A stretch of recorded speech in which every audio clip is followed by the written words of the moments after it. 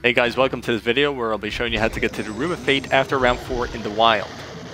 Right now we got an in-game cutscene that's very loud for some reason with the mama back, who destroys the teleporter and takes you to the wild if you go through this portal.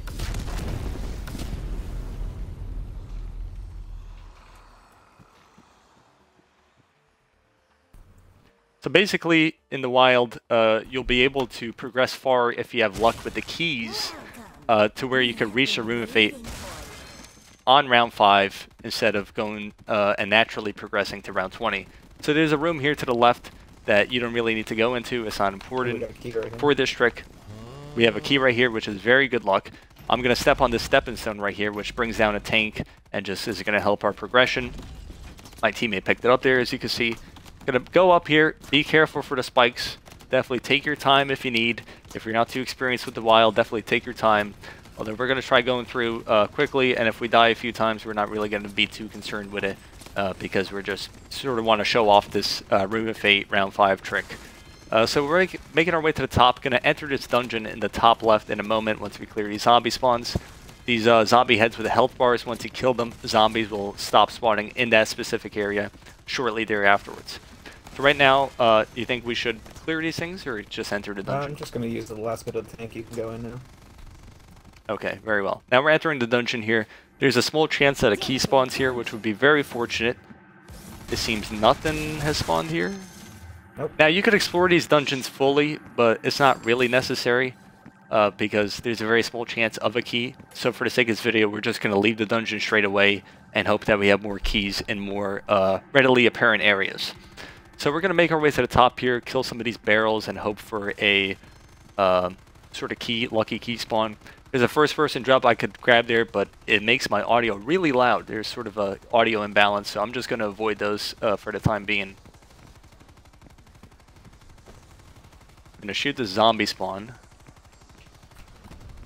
Almost done.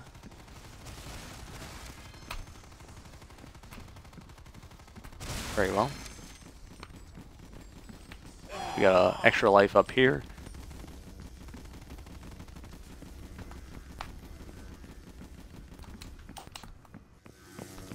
You could also change your camera in the wild and also flip the camera like this.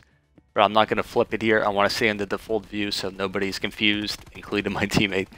So we're going to make our way right here to a room called the Abandoned Temple. Be careful for spikes right there. Also a zombie spawn up here. Also some barrels you can shoot here that have items, usually just a piece of silver, nothing too important.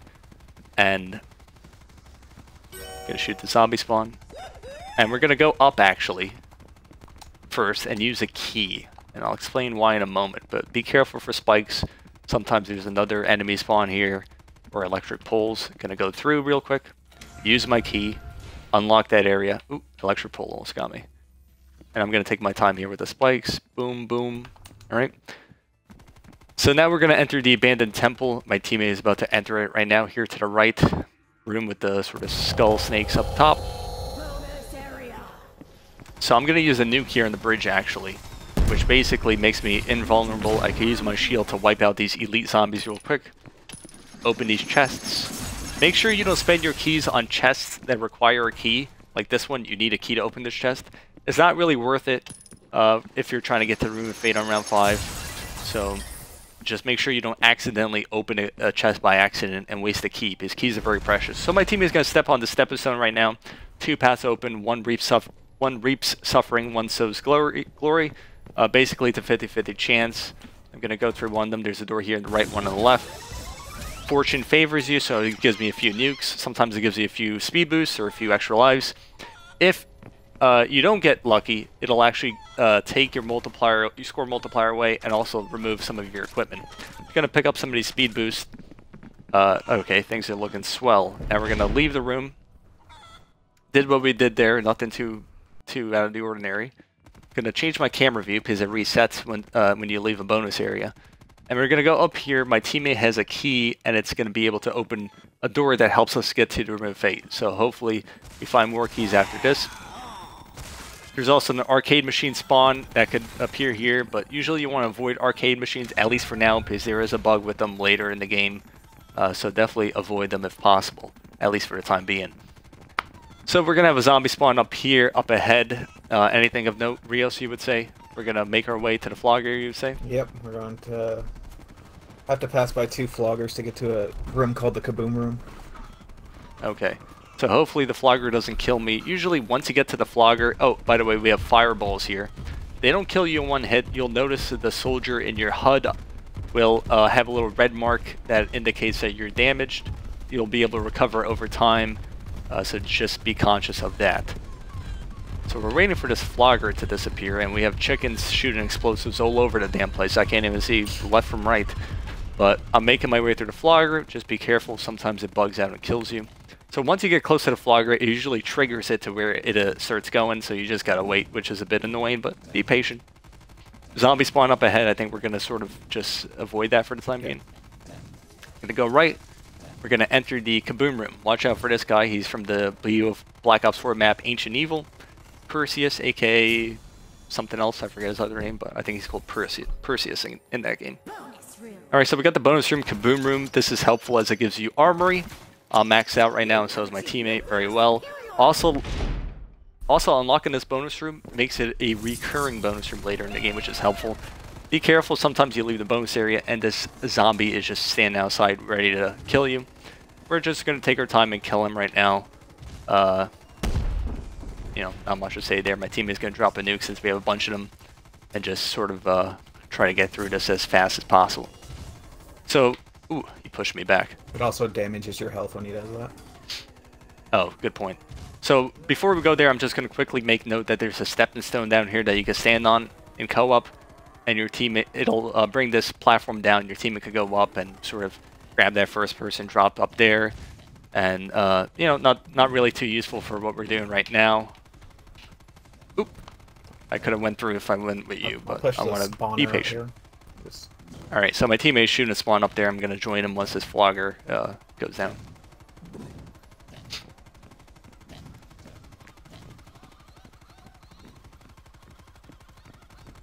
Okay, so we're going to drop off, go in the water here, and there's actually another deadly dungeon.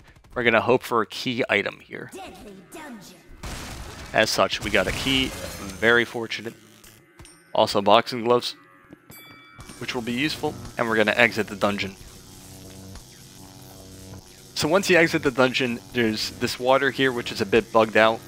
Sometimes it's difficult to swim. You need to sort of ride the edge here, gain some momentum, and swim. You'll swim very slowly, and I'm going to zoom in my camera. You're going to want to go up here, and it'll let you go then.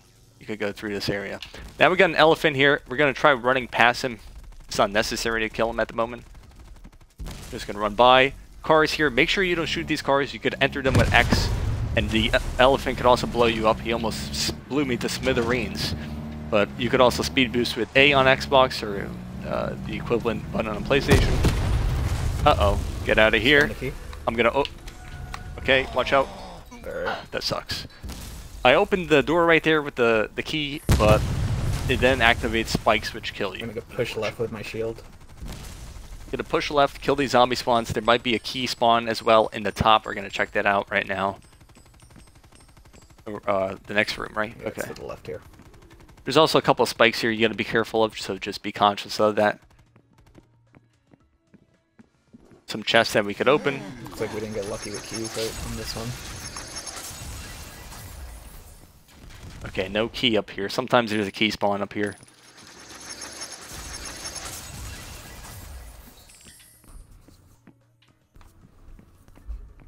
You can grab the gold if you want. Alright. Yeah, I'll get it. Worth noting, there's if you make your way all the way to the top of the Room of Fate, there's a bunch of free lives, so not to be too concerned with some deaths at all. So, okay, we're making our way to the right here now. There's going to be a warden. We have pretty good weapons, so he gets dropped pretty easily. Oh, is there 2 wardens, or am I just tripping? They can be between like 1 and 4, I believe. Okay. So there's actually, we're going to check if there's a key spawn here. Yep. We can see it in the zoomed out camera view. There's 2 keys. Very lucky. Wow. We can check this dungeon here first. Yeah, we're going to drop down here. It takes us to a 3rd deadly dungeon. No free life, unfortunately, but there is a... No key here, but there's a free man. We're going to leave. But the keys are very RNG dependent, unfortunately, at the moment. So sometimes you might just have to restart if you want to do this Room of Fate trick on round 5. You know, it is a bit unlucky with the keys, but that's the way it is. So my teammate is going to go down here and pretty much get those 2 keys that we saw just a minute ago. Just, you know, be careful. And if you end up in the lava, you could actually go up this this ramp here to get back. So right now my teammate has 2 keys. Do you want to go over here and show this area maybe? Yeah. So this area is pretty tricky because there's a lot of lava and also spring pads that launch you across the map and give you full damage. So I'm going to grab first. Do we need these keys? Should I grab this first person, or do you need it? To decipher the fates, we'll need 1 more key. Okay, so we'll let my teammate get this. He's a little better with this trick. And basically, you can walk by this area without taking damage or very minimal damage. Again, make sure you don't open this chest by accident. For the spring pad. There's a spring pad right here that you could take if you could see it, a little square with a red symbol, or I can't quite see too well. I'm going to use a speed boost there just to show you guys. And you can actually boost up here, as I did. You don't even need to take the spring pads. Nice. And unfortunately, there was no key there, or what? Yeah, I guess we got unlucky and got no keys on this. We still can check the one dungeon, but about it. Yeah, okay. I'm just wasting my speed boost to get out of here. I'm not trying to waste too much time. If you're playing a serious run, you might want to be more patient with it and not spam Armory or waste lives like that. Although we have both 9 lives right now, so that's pretty helpful. These dragons have Spitfire. You can walk right underneath them. Open this door with a key, and we're going to have to spend another key, unfortunately, up ahead. I haven't seen this guy in here before.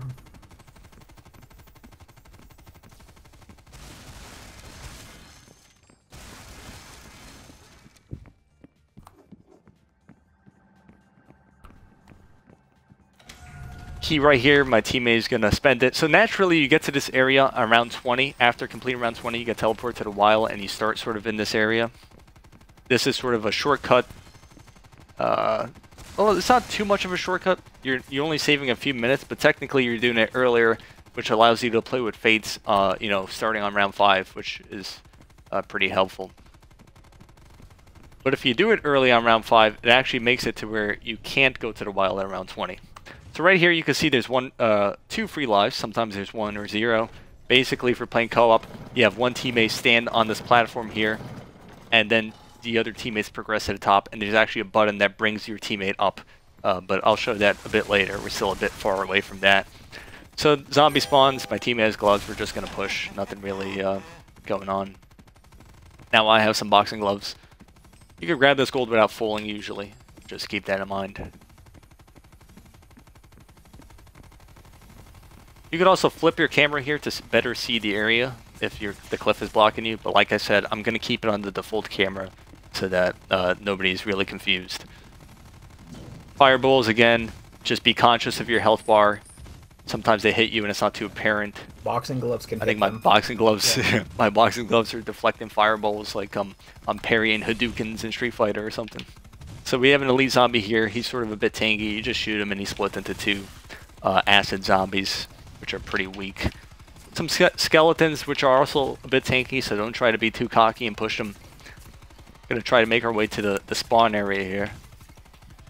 Zombie spawn area. They seem to have, I believe the zombie spawns have more health with the more players you have. Yeah. 2-player, you can sort of shoot them pretty easily. We're gonna wait for this flagger to expire. Also, you could drop off here, which you don't want to do because it'll kill you or revert your progress. Okay. We had a free life there that we didn't need. Warden might be there. Yeah, there might be a warden here. I ran into him. He almost killed me. You're sort of blocked by the bridge when you're going underneath those dragons. But it didn't matter, apparently. We got Nova Crawlers here. You got to be careful. They can slow you down. Also, if Nova Crawlers or any other zombie type runs through their Nova Cloud gas, it'll actually make it to where they run at you super fast. So definitely be conscious of that. It's possible that changes in the future, but right now in the current build of the game, that's a feature. So we're making our way to the top. We're almost there. We're going to hope for a key, and I'll explain why in a moment. But technically, we can still get to the Room of Fate even without any more keys. But more on that here in a bit.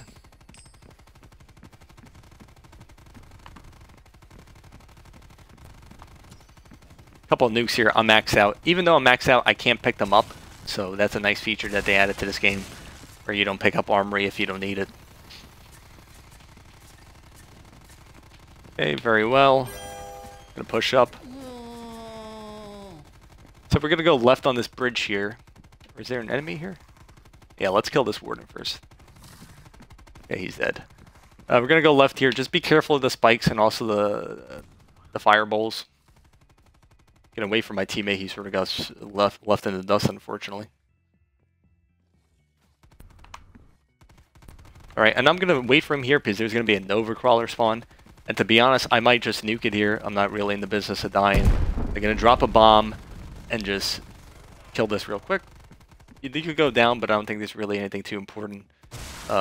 Shoot these, maybe we get lucky with a key. Open up these chests. So basically, this is what I was talking about earlier, where you go on the stepping stone, and it'll raise that platform from earlier in this level, and help your teammate collect on those free lives, which are sometimes there. So we'll enter this dungeon and hope for a key. Again, very RNG dependent. Seemingly no key, unfortunately. But that's the way it goes sometimes. Now we could explore the rest of the dungeon and hope for a key as well, but we're not really in the business of doing that. It's a very low chance of happening, so we're just gonna progress. So basically, if you're playing a solo or two-player game, you'll be able to feed this altar a key. And if you're playing a 3-player or 4-player game, you'll need to feed it 2 keys. And what that does is it reveals distinguishable patterns on the stones in the Room of Fate. So you can actually tell which fate is which depending on the pattern, the shape, sort of characteristics of it, the color, the gems on it. It's very much like Dead Ops Arcade 2 if any of you played that and saw my Room of Fate guide for that a couple years ago. If you're playing a 3-player or 4-player game, you could also feed this thing 1 key if you have it, and it'll reveal the pattern of just 1 stone, which isn't too helpful, but 1 stone pattern is better than none, right? So again, solo and 2-player, you feed it 1 key, it reveals all the stone patterns. 3-player and 4-player, you feed it 2 keys to reveal it. If you feed it 1 key, it'll reveal 1 of the 4 stones.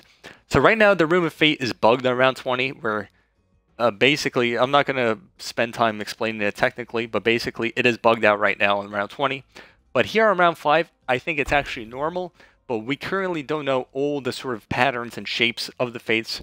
So I'm not going to rush out a Room of Fate guide quite yet. We'll move while I talk, I guess.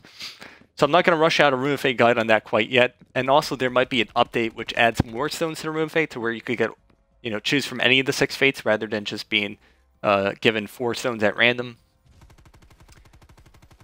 And so I'm just going to wait for the round 20 bug to be fixed, I would say, before I make a guide. This video is just more so to show you that you could get to the Room of Fate here after round 4, which is a bit quicker than doing it to 20, I would say, and lets you play these early rounds with Fates as well, which might help some maybe less experienced players, or helps you build lives. As you see, we both have 9 lives and 8 nukes, which is, I think, a pretty good start.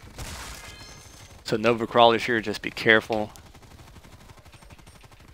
Okay, very well. We're going to come up here on a little mini boss who's protecting the top, the werewolf from the map Dead of the Night and Black Ops 4. Here in a second, got some more Nova Crawlers. We're going to see the wolf here. Unfortunately, I'm slow. We might just nuke it here to get by him.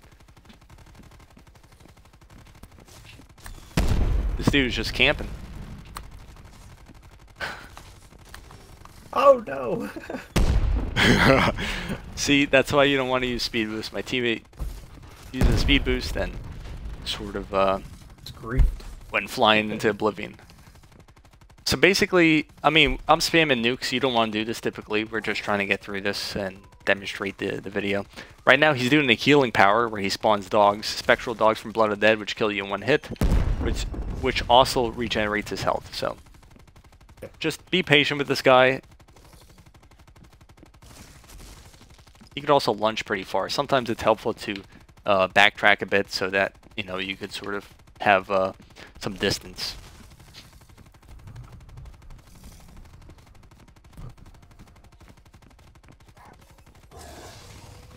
Okay, very well. He's dead. My teammate, unfortunately, is who knows where in the lava. I'm working my way up. So you don't need your teammate to be here, luckily. We can show off that it teleports you when you enter areas in the wild, I guess.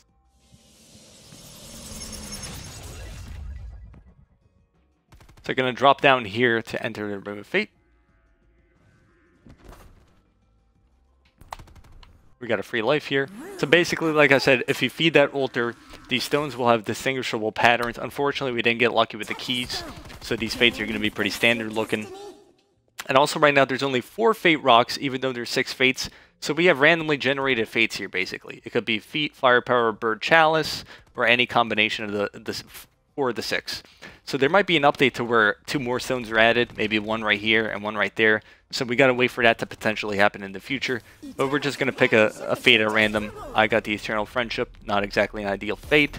My teammate got also another terrible fate. So this is a game that we would restart, unfortunately, because we didn't get key luck to reveal the fates. And we're still sort of working out the pattern of the fates as well.